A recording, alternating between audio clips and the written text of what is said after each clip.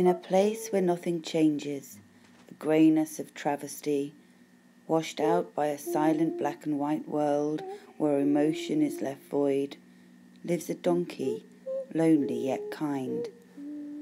Going insane for his search of sanity, mental anguish his only dinner, to regurgitate at his will, wishing for firmer feet in anchor, energy uplifting now, seizes the moment and goes in search of self.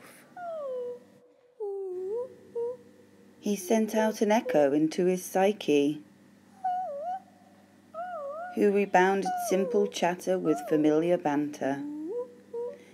And the donkey, none the wiser, kept on moving forward, as he had momentum now. Many suns did rise and fall, a feeling of cocoonment started to grow, aches in unrequited mysteries lament. The donkey climbed the sacred cliff tops and again pleaded with his psyche. This does not feel like the world I can relate. Am I not more than the shadow of myself? The echo returned the reverb, and the same answers he's put out returned. This is most unsatisfactory, said the frustrated and slightly saddened donkey. So he went to see his friend the bull, who always told the truth. So change, said the bull. How, said the donkey. Release your mind, chance the tide, don't wait for concrete answers. You are already all you are to be, break free, why stay locked up? Go fetch the cleaver key and tear up this if you're unhappy.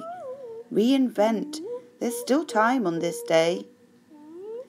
So the donkey went to his darkest place, where fear of change is said to roam.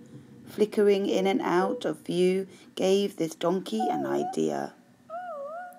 I want to be real, to have 3 dimension, to feel and to have a definitive form.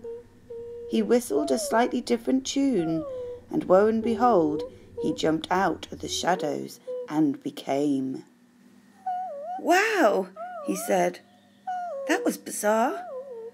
Am I the same person as I was before? What has changed? And what now can I do? Exciting it is. Now, am I just like you? So he sent out a whistle to test the difference. Again it bounced on back.